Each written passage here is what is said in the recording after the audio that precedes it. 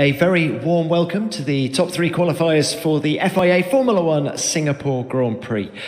In third place, Lewis Hamilton. In second place, Max Verstappen, and taking the sixth pole position of his F1 career and his fifth of this 2024 campaign, our pole sitter, Lando Norris. Brilliant lap in Q3, Lando. Very well done.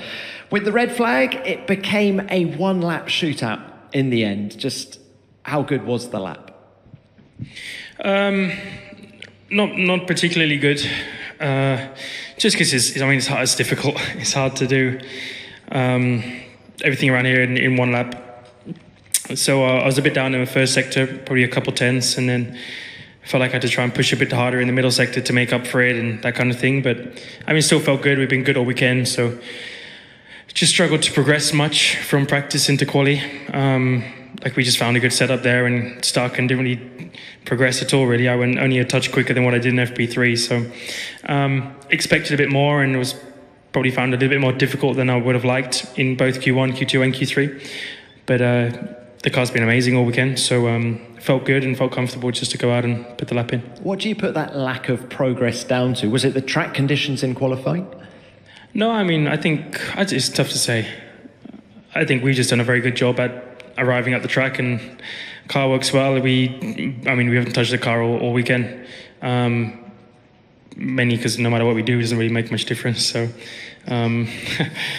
we've kind of just had the car and not had to do a lot to it, but that's also a good thing in many ways. But it was still a handful to drive in the end. Like the Q3 lap at the end was tough with locking, with the bumps. I made quite a few mistakes, so the car was still tricky to drive, but very quick. And that just allows me to drive at 99% and still deliver. So just a combination of several things.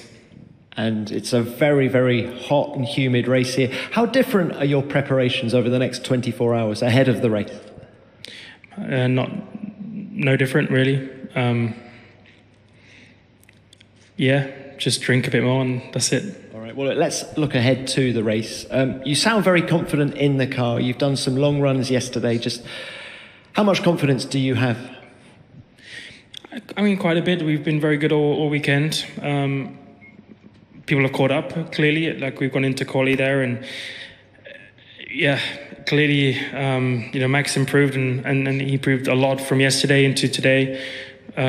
Ladies as well, they were very quick in Q2, so they were there. They're on my tails, a bit close for my liking, comparing to what I had in kind of FP3 and things. But confident that the car's good in both quali and race. We showed that already on Friday, so confident if I can just get ahead, then get my head down and can go away. And do you think the fourth DRS zone here will make your life a little bit harder? No. All right. Well, look, very good luck in the race. Thank you, Lando. Well done today. Max, let's come to you. It hasn't been the smoothest of weekends for you or Red Bull Racing so far. So how sweet does this front row feel? Yeah, I'm very happy with second today after yesterday. And I want to say also a big thank you to the team for continuing to push throughout the weekend, to make the car better for me.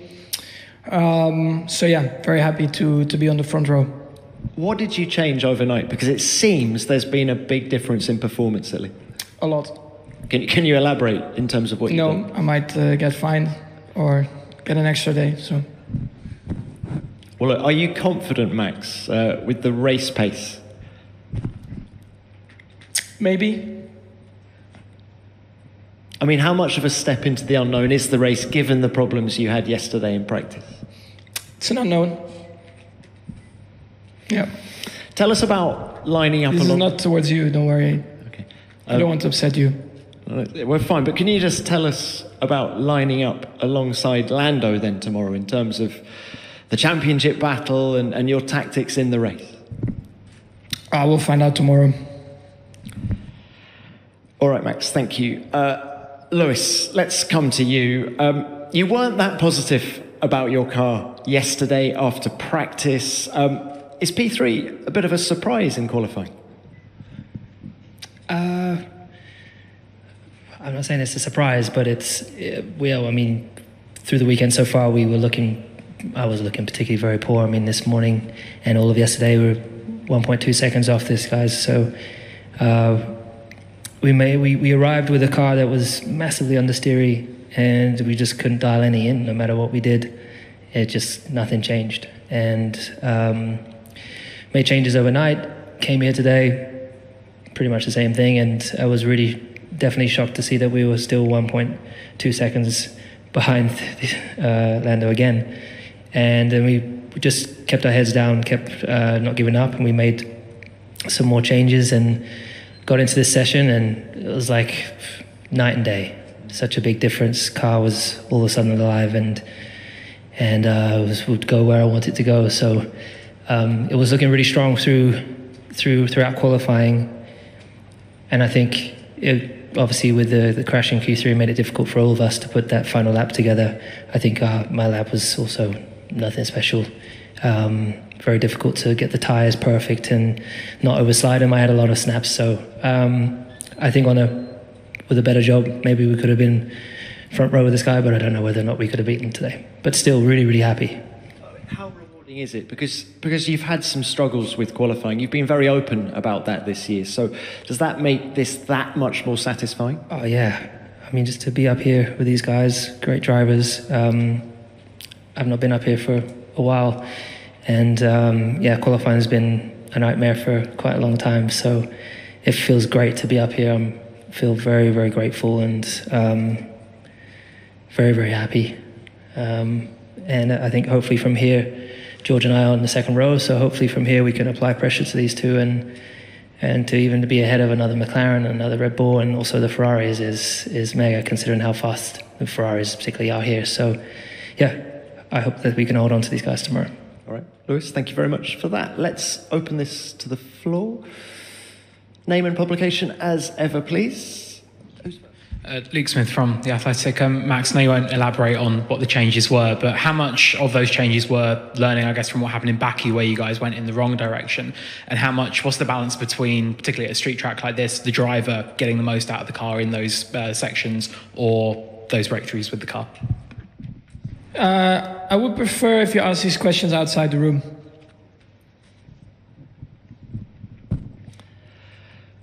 Okay. Any more questions here in the room? Yes, please. Ben Hunt, Autosport. Sorry, this is a bit nerdy, but Carlos Sainz had the crash and he's run across the track on foot. Lewis, similar thing to what you did at Qatar last year, and you got that massive penalty and everything else. FIA said they were going to review it. I don't know if they ever told you guys about the rules once they'd reviewed it last year, what you can and can't do with regards to live track. I also did it. You did it as well? Yeah, Miami. Penalty? Yeah. Yeah, we know not to run across the track. Where that rule is a picture of me and him next to it. Yeah. All right. Lando, any more from you on this? I mean, no, nothing really. Yeah. All right, any more, please? Andrew Benson, BBC Sport. One for Max and then one for Lando and Lewis. Max, will you talk to us outside the room? Because technically there's not... Yeah, okay. And then Lando and Lewis, what do you think about Max being given community service effectively for what he said on Thursday? I deserved it.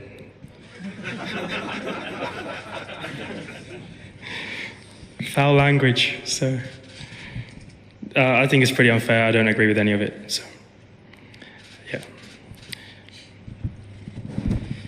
Yeah, I think it's a bit of a joke, to be honest. This is the pinnacle of the sport. Mistakes are made.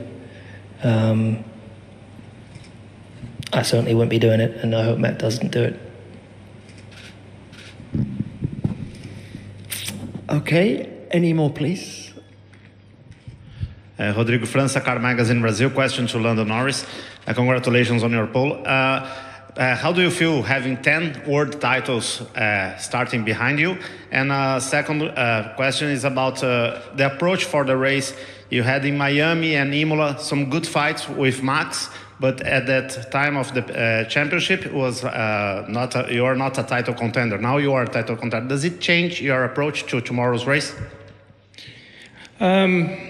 I mean, it's pretty cool that I'm here, and there's World Championships. I mean, there's 150 wins or something between them. So yeah, I got nothing on them and nothing comparing to them. But 166, including mine, too. So I find it cool, that I'm here and I'm amongst them, and yeah, trying to fight against them. I think that's pretty awesome in my regard. So respect them a lot. I've looked up to both of them for a long time, both literally and mentally. So it doesn't change what I do and how I go out and drive. Mainly because when you're on track, I probably know what to expect a bit more from them because I've seen them drive, and I think they both drive with respect and they both want to drive as clean racing drivers. So I think that's something I always look forward to. We had a great battle, however it ended in Austria. I think we've had a great battle there and good battles at other tracks too. So it doesn't change anything. I just know that they'll try and play more tricks, or they're smarter than probably the other drivers and know how to play the longer game or the shorter game more than probably other drivers too. So yeah, probably just respect it more and enjoy being here with two greats of the sport. Thank you. Next one. Lawrence Edmondson, ESPN. Question to Lando. When you're ready. No, it's okay, cool. After what happened last week with the yellow flag, do you derive extra satisfaction from this pole position? And I know you said the lap wasn't quite perfect, but it's so hard to get it right round here. So where does this stack up in your kind of list of poles?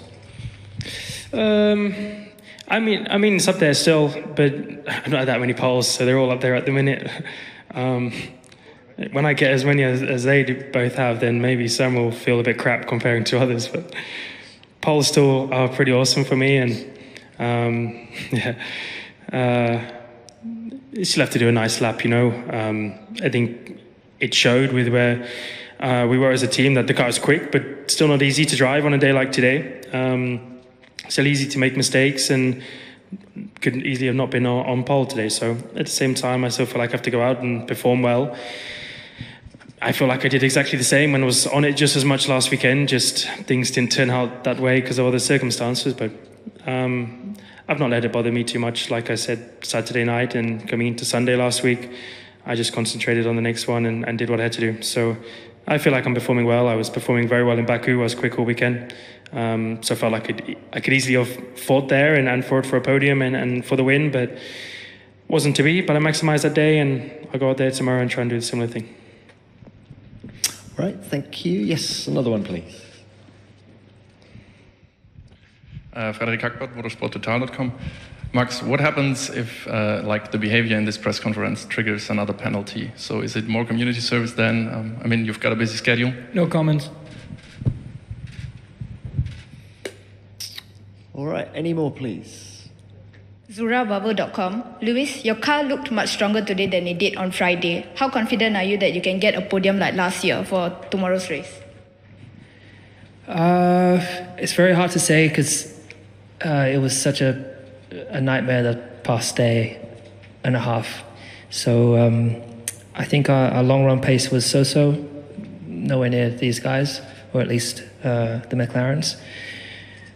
But we have now put the car in a much different window, so we have to also anticipate a different balance tomorrow compared to the past every other session. And I think here is really about managing tire temps. So that's going to have to be key tomorrow. So doing absolutely everything we can to keep the temperatures out the rears, basically. I hope in our attempt to do that, we're somehow able to hold on to at least one of these guys. But yeah, we'll find out tomorrow. I feel confident, though, that we might be able to do that. Thanks, Lewis. Another one, please.